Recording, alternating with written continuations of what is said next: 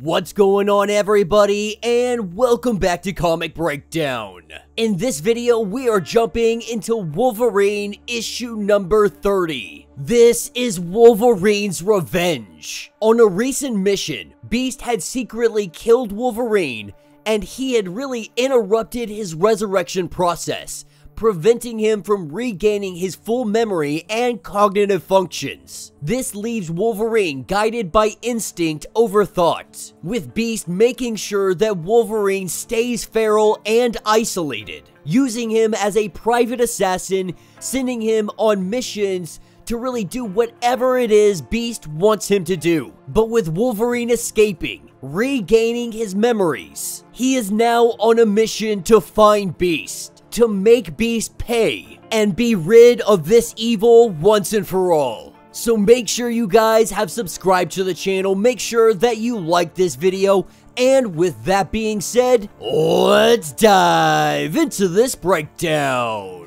Alright gang, here it is, the issue that we have all been waiting for. Wolverine has just woken up. He is back to 100%. Now that he has all of his memory and his cognitive function is back to 100%, he has never trusted this island. Not for a very long time. When it comes to Beast, he has lacked the trust for him even longer. And for so long, Wolverine had been turning a blind eye. But after all of this, he is done with that. With Sage on the shore waiting for him, having clothes, boots, all that good stuff, suiting him up, getting ready for what is yet to come. Sage is letting him know that there is no just going after Beast. We can't just go up to him and kill him. Sage wants to do this right. She wants to do this by the book, which means they have to find every single transgression he has ever done.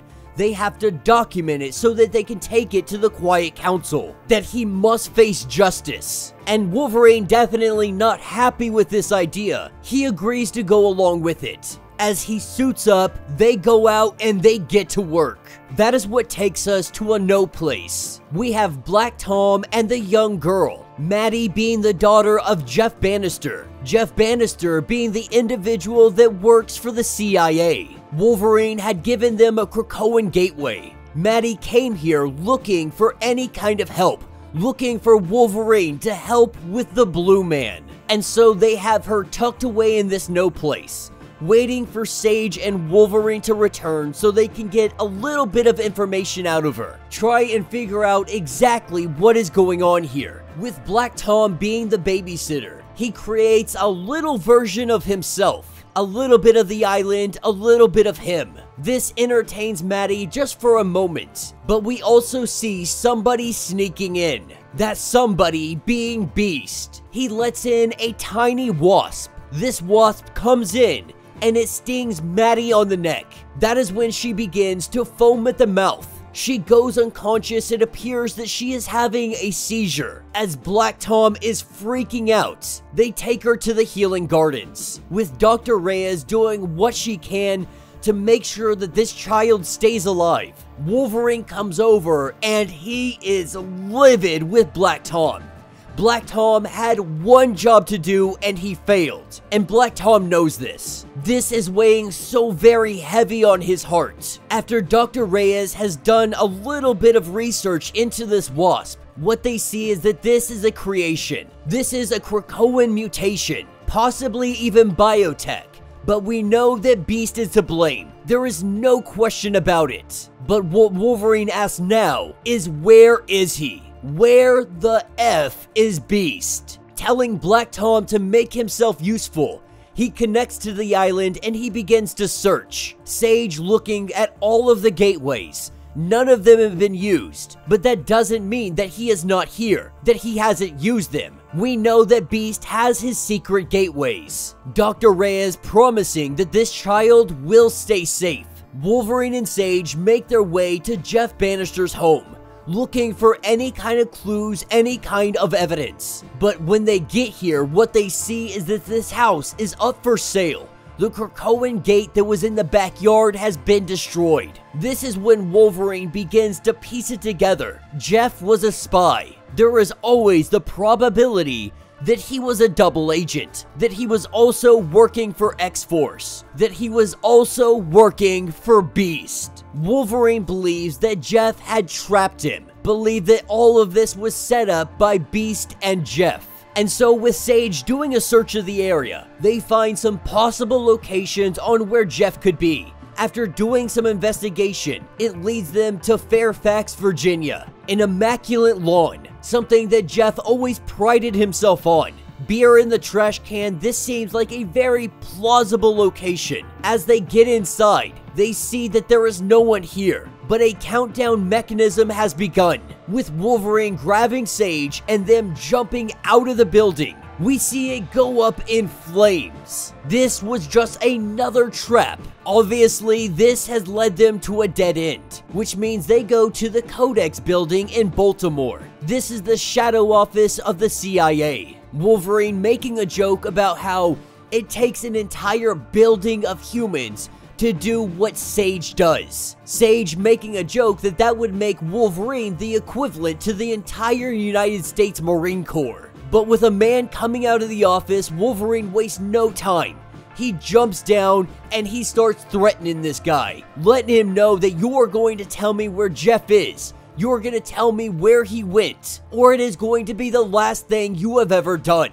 This is where we learn that he has been stationed at Langley. He just recently was transferred over. That is what takes us to the CIA headquarters in Langley, Virginia. We see that Jeff is here and he's not necessarily fitting in the best way. Being more of a hippie, always wearing a Hawaiian shirt, always just an absolute mess. Miss Ramirez telling him that he needs to really shape up. He needs to get his act together. Later that evening, we see Jeff leaving in his car. As he makes the exit onto the road, we see that Wolverine is in the back seat, with Jeff trying to kill him. Filling Wolverine's chest with lead, he ditches out of the vehicle and he goes running, only to run right into Sage. This is when Jeff is begging them to stop, to get away from him. Jeff is saying that he will kill the girl if he sees me with you, with Wolverine saying that Maddie is safe on Krakoa. This only makes him panic more, saying that she is not safe there. Trying to calm Jeff down, Wolverine lets it be known that Beast is going down, that this is all coming to an end, and so they need whatever Jeff has on him. He says that he is working with the X-Desk, and he is also working for X-Force. He has been working for Beast, but Jeff lets us know that after Wolverine had been killed, Beast had said that he would do the same to Maddie unless Jeff did what he said, apologizing to him. This is where we see Jeff take a couple of bullets to the chest. With Sage taking care of Jeff, we see Wolverine jump into the woodline. Sniffing out where this might have come from, he finds a rifle, and then he sees Beast running away. Obviously knowing that he can't outrun Wolverine, he stops. He turns around, with Wolverine asking, "Is there anything that you would like to say for yourself? Do you want to quote some philosopher? Spit out his intellectual argument. Try to justify this away." Beast says that he has nothing to say. That is when Wolverine takes his claws and he jams them into the brains of Beast. Wolverine has finally got his revenge. But that is what takes us to the point. A room that is known only to Beast. Looking very sinister in this laboratory, we see the auto backup activate. And what steps out is a newly resurrected Beast. He knew that this time would come. Now it is here, and everything is about to change. And that will be the end of this issue.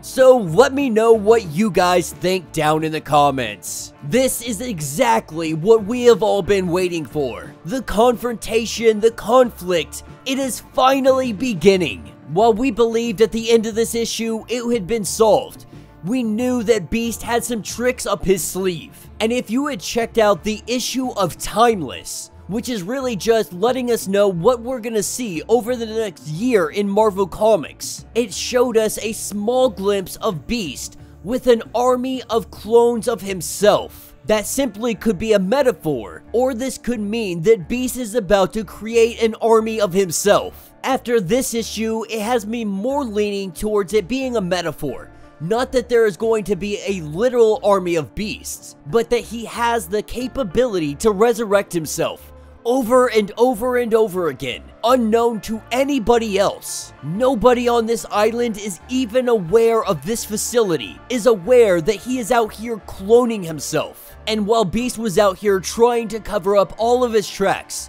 trying to make sure that there was no evidence that could be brought against him, at this point, Wolverine and Sage have caught him red-handed. The evidence is more than apparent. His transgressions, they are all out in the open. And so now Beast is desperate. It is time for him to enact his final play.